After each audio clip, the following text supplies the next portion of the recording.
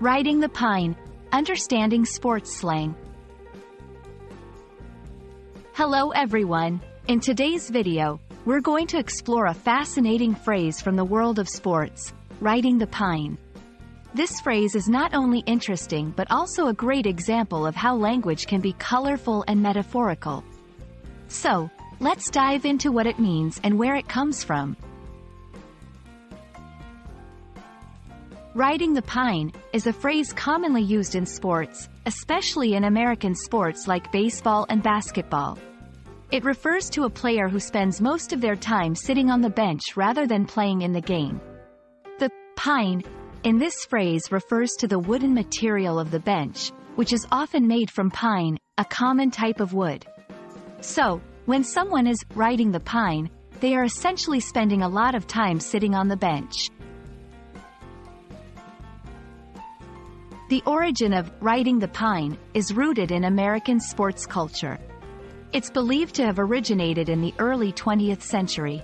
The term reflects the experience of those players who, despite being part of the team, don't get much playtime and spend games seated on the wooden benches, metaphorically, riding them. This phrase aptly combines the action, riding, with the object, pine bench, to create a vivid image. While riding the pine started in sports, it has since moved into more general usage. It's often used to describe situations where someone is not actively participating in an activity or event.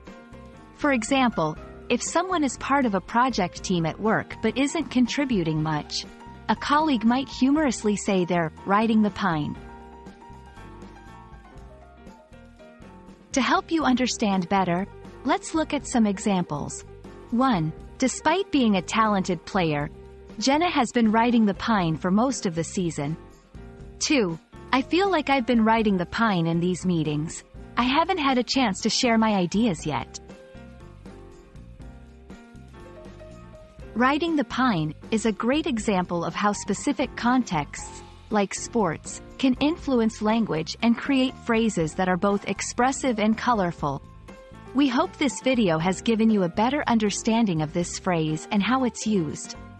Remember, language is not just about words, it's about the stories and contexts they carry. Thanks for watching, and see you in our next language exploration adventure.